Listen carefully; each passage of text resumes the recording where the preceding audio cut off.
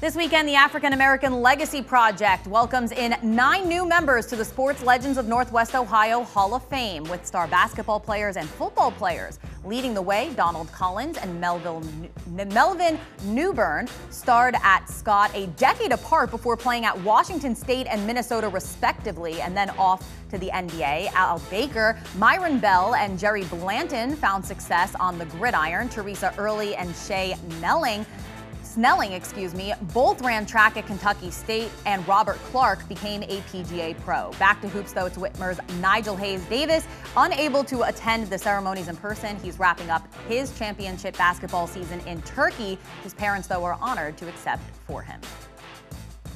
It's pretty amazing for him to be recognized with the 8 other inductees at such a young age. And it's a testament to him as to how he's affected not only Washington local, but the surrounding community. I got a message from Chuck Ely. He couldn't make it for the event. He and I talked about this because we both have grandchildren, and we were saying, well, you know, it took a long time for us to get recognized, but look, our grandchildren get to participate in that and be a part of that, so it's a blessing.